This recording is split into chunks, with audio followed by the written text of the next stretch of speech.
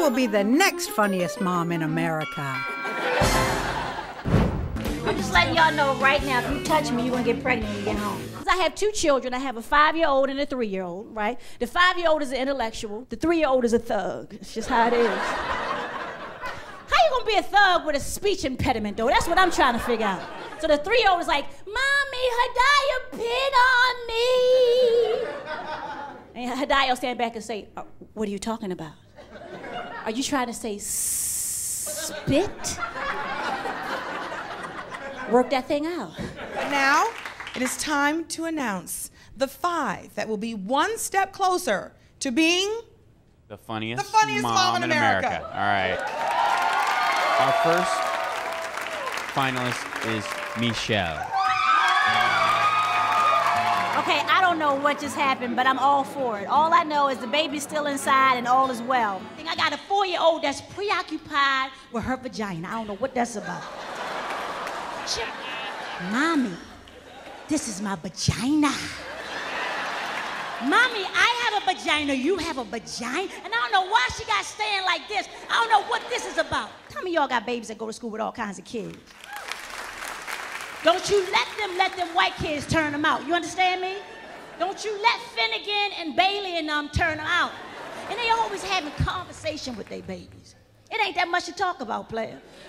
For real, it ain't never gonna be that serious. We gotta have a discussion about nothing I tell you to do. You understand what I'm saying? Finnegan, Mommy doesn't like that. Mommy's very angry, Finnegan. Finnegan, do you want Mommy to count? Finnegan be like, I don't care what you do, Mom, you're an asshole. I don't care what you do, Mom, you're an asshole. Can you count in Japanese? Twang, twang, twang, twang. But you know, the truth is, they think black folks hit their kids. We don't really hit our kids. We do something even more antagonizing than hit. We do that. We don't need to hit our kids.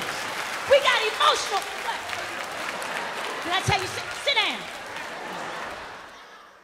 And I'm gonna tell you something right now, but I love brothers. I love them hard-working brothers with dirt under their nails and then work the extra double to pay, 2 months of tuition. I like them brothers, because see, had them brothers been on the flight 9/11, wouldn't have been nothing, no terrorism.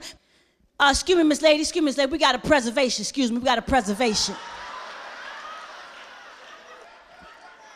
These are brothers on the flight. Then here come Habib. He's serious about his terrorism. He real serious about it. Here come Habib. I am not playing with you.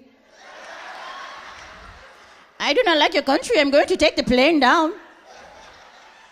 What's the first thing a brother do when he's in a situation that's unfamiliar to him?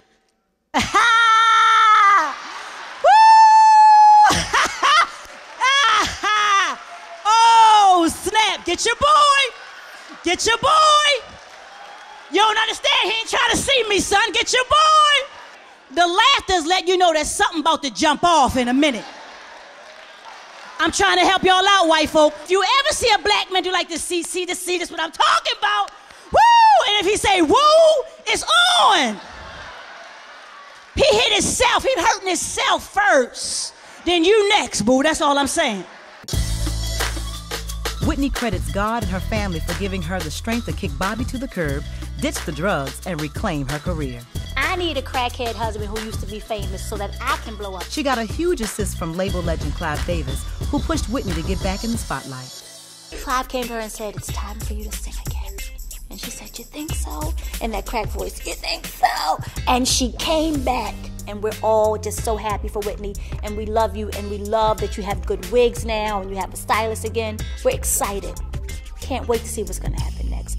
It was a private situation turned public spectacle. She should have moved them bangs and butted them right in the head. She'd have knocked them smooth out, because that head ain't nothing to play with. With Father Joe Jackson's bizarre self-promotion on the BET Awards red carpet. This dude is an idiot walking with the S-curl. It's over. I'm done. I'm thinking, why did they have to take him? They could have took Joe. But nobody missed Joe. I've been doing stand-up comedy about 8-9 years. Used to be a doctoral candidate in school psychology, took a leave of absence my last year, and been doing this ever since. My advisor gave me the best advice. And the advice was, you never know if you're supposed to be doing stand-up comedy if you don't go for it full time. So it was a dare, and it was the best day of my life, and I went to open mic and I won 3 weeks in a row, and Mo was like, keep going for it, girl, keep going for it. So here I am.